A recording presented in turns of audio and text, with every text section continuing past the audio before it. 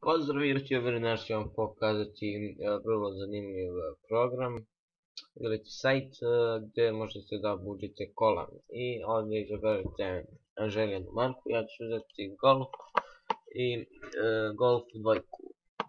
Da, golf dvojku. Kliknite ovom, plavo.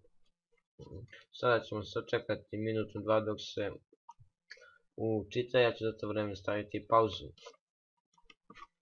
I evo, učitalo je. Prvo što ćemo raditi jeste izabrat ćemo felne.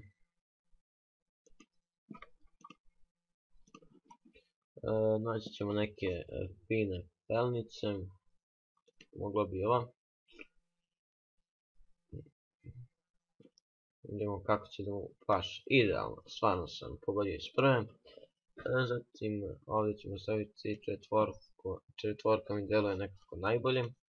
Ovdje možete pomerati levo desno i stavit ćemo ovako neku bijelu ili sivu boju, a kola ćemo farbati u crno. Zatim idemo zadnji deo, stavit ćemo ovo, boja isto siva. Ovo bih mogli dvojku ili trojku, ajde imamo trojka kako će da paše i bolje ipak trojka. Isto siva. Zatim svetla bih mogli ovako. Da. Zadnja svetla, zadnja, da vidimo. Da, definitivno. Spoiler ovaj nećemo da stavljamo. Stavit ćemo ovako. Da. Sivo. Da, to je to. Onda prednji deo vidimo da li ima. Da vidimo kako će da mu čuči. Zaista ne vidim. Ovako. Da, to je to sivo, idealno. Ovo isto ne može da se menja. Onda retrovizori, kako se već kažu, stavit ćemo ove mafijaške.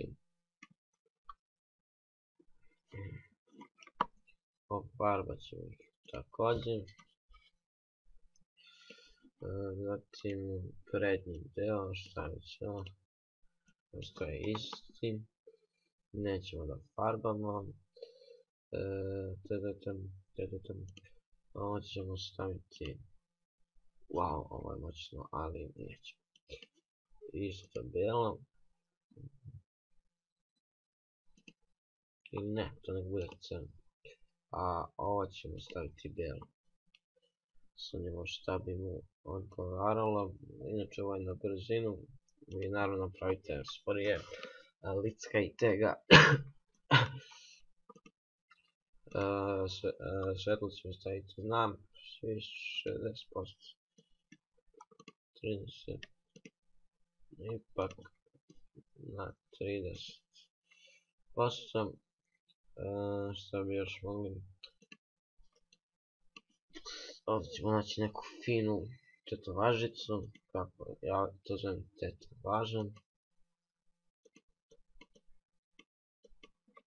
Evo je idealno. U dve stavit ćemo lav. Nemamo je tigar. Ali to je to, lav, tigar, to je isto.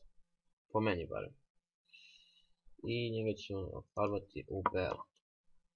Da, to je fantastično zaista. Neonke.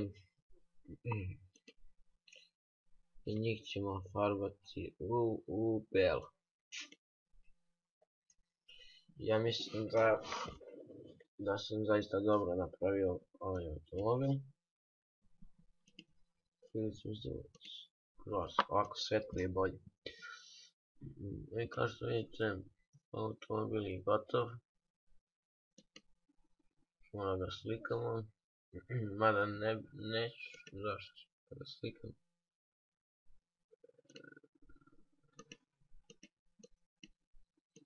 I to je to, inače ovo je moj prvi automobil. Napravljen